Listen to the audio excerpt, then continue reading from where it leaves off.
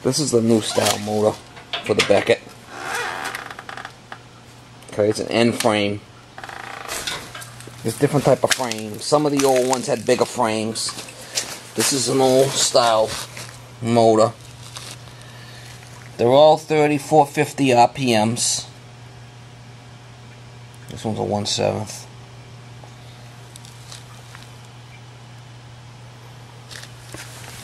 There's another permanent split capacitor motor there. This one over here has got the old style marathon motor. Basically, there's just two screws. There's one screw there that holds the motor in, and there's another screw here. I'll take that apart and I'll show you what it's like.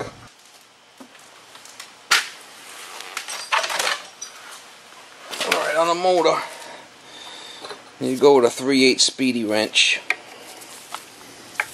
And you just back that right off, that screw. A little screw on this side.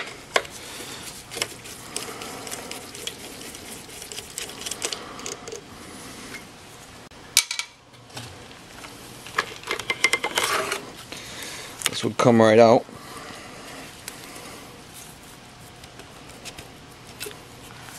You would have your fan blade on there. If it was an AF, it'd be a different type of fan blade. And you have a motor to pump coupling. This is a Beckett. The Kylan ones are shorter. Basically, that just goes on there like that. Okay, and that goes in.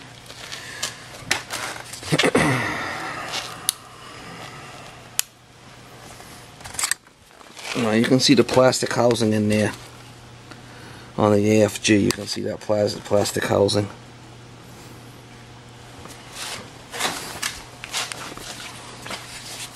And you got the pump on this side with two screws on this side. You take these two screws right here out, and this pump would come right out. And there's the air band to adjust your air.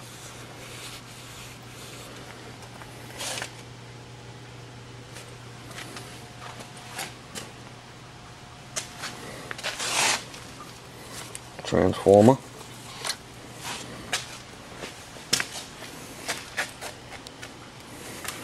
And how you get that back in is pretty simple.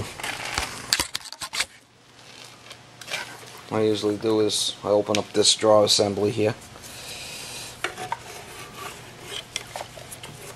I stick my hand in the top of the burner here. I try to get it lined up somewhere where I want to be, and I spin that fan blade until it drops right in. You can feel it drop right in. There it goes. Drops right in.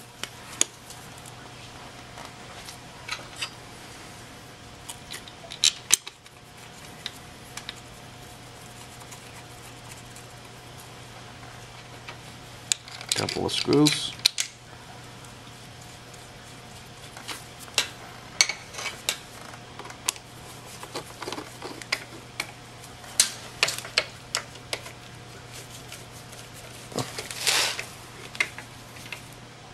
Tighten it up like that.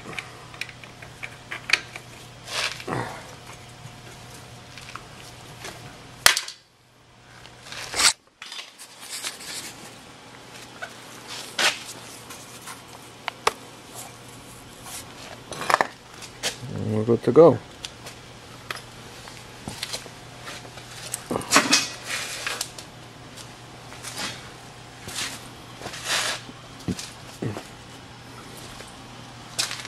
Now obviously, you know, this is not hooked up to a boiler or a furnace. If your boiler or furnace is full of soot and it's blocked, ain't nothing gonna work right no matter what you do with the burner. So there's more to this than just working on the burner. You gotta take the whole system into consideration. The flow. If the boiler or furnace is blocked with soot, you have to go in there and physically remove that soot, clean it out. Well, this system will not breathe, it won't work right, nothing will work right. On this series, I'm just going over the operation, you know, step by step of the burner. Alright guys, I'm going to talk about the pump a little bit here. Now this is a single stage pump, 3450 RPMs. No delayed oil valve. This is just a standard Suntech pump. Okay. You can see the rotation here. You got an inlet here that comes in. Usually you put your Firematic valve here. You got also another inlet on the bottom here if you wanted to put the inlet on the bottom here with this plug.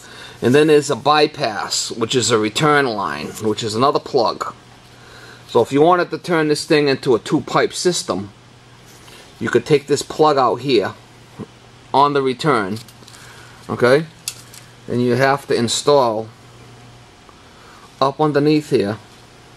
There's a little Allen screw that you'd have to put in there. It's called a bypass plug. If you put this bypass plug in here, okay, and you take a pipe from here and you go back to your tank, you turn this into a 2-pipe system, which would be self-bleeding. Okay, oil would come in, and then it bypass, and it would go back to the return on the tank. Now, the way this 1-pipe system is, it's not self-bleeding. You have to bleed the air out. If there's any air in the system, you'd have to bleed the air out through this little bleeder here on the bottom to get rid of the air. So that's the difference between a 1 and a 2-pipe system. Now you still got single-stage pumps, and you got 2-stage pumps. Single-stage pump on a Suntech will pull probably like 5 to 6 inches of vacuum. Now on a 2-stage pump, this housing here would be deeper, okay, and it'd probably pull somewhere between 8 and 10 inches of vacuum. Now, the only reason you'd need that is if you had a tank that was really far away, or you're really high up off the ground with the burner. You might need the vacuum to get the oil up there. So, I do have some 2-stage pumps in the truck, Suntech. This particular pump right here, another thing. Now, this pump, on the inside of this pump is a strainer here. We'll take these 4 bolts out, pop this off, and there's a strainer in here.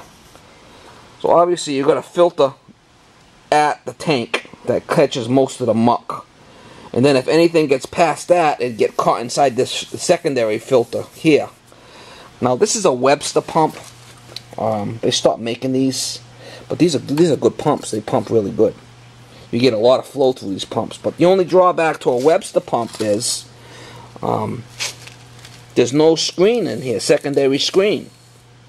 So what happens a lot of times with these pumps are, people will run out of oil. They'll bleed their oil line out to get the oil, to get the air out, and they won't get a good flow, a nice red flow of oil. They'll shut that little bleeder port off, and boom, they put all kinds of muck right into the nozzle, the end of the nozzle, and the thing will soot up.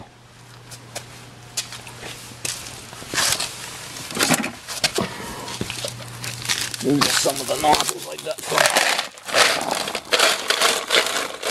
Doing service. See if I can show you some that are dirty. You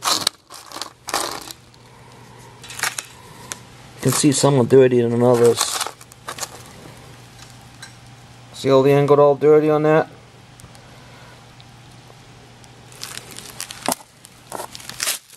This one was running cleaner, obviously. See the difference? But I have seen these, I mean black. See how that's all black? That thing would blow soot like crazy. Fill it right up.